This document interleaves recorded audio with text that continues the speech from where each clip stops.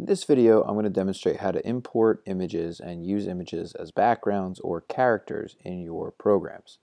The first thing you need to do is you need to download an image or make an image and have it saved onto your computer. So you can make custom images using apps like Pixlr or Gravit, or you can download images from the internet. I just recommend that you find images that are transparent, so there's no backgrounds, and definitely labeled for reuse so that you're not infringing upon any copyright. After you have your image downloaded, you can actually upload that image using the Files menu. So over here on the right hand side, go to Files. If you haven't saved already, you're going to have to save this program. And after it saves, it's going to actually allow you to upload the images as an attribute in your program. So again, you go to Files, Upload Files, and I downloaded a picture that's labeled for use. That's an otter. So I'm going to go ahead and upload this otter PNG. Next, we actually have to create a variable to reference the image. So in the global section here, we're going to create a variable that can be named anything. I'm going to call mine otter because, again, I am uploading a picture of an otter for this game here. Now, notice how I didn't set otter equal to anything because this isn't a variable that's going to hold a number value. It's solely the name of the image. Underneath the draw, we need to create a new function, and this function is called Preload. And notice that preload is one word, not a capital L. And we'll close preload so we don't forget.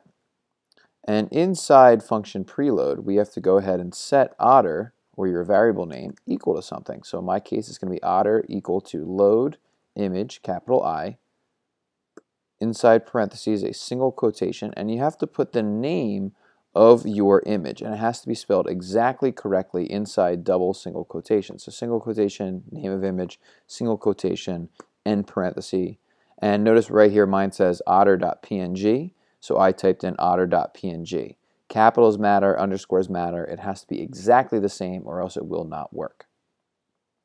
Then all you need to do is call an image. So inside function draw, we can go ahead and just type image, the name of the image, the X and Y position, so let's just say width divided by 2, comma, height divided by 2, and it's going to place our image in that location. So let's go ahead and run this, and there is my otter.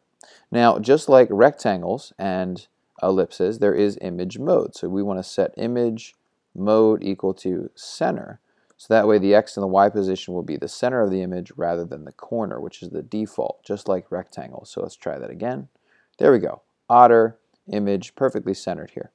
Now what if I want to change the size of this? What if this is too large? Well, I could actually open up my image in a photo editing software like Photoshop or Pixlr, or I can just add parameters. So right here on this image command, we have otter, which is the name, the X position, which we have width divided by 2, the Y position, which is height divided by 2. And if you add 2 more parameters, not required, it's then the width and the height. So let's say I want to make the width 100 and the height 50 pixels. It's now going to scale my image to fit that. So now I have a smaller otter. Likewise, if I wanted this to be able to move, I can make more variables. So for example, I could say var otter X equal to, let's just say 600, var otter Y equal to, say, 300. I could make function key pressed, and if key code equals up arrow,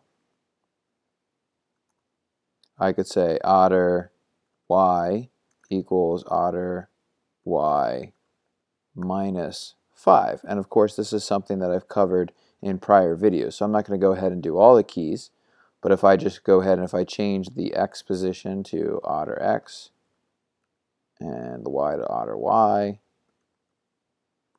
this of course would now move up like so. And if I were to set the background in draw, we would see that the otter now moves up across the screen. And if I did left to right, etc. And that's all covered in prior videos. So you can now use images to interact just like we've been using basic shapes for whatever it is in your games.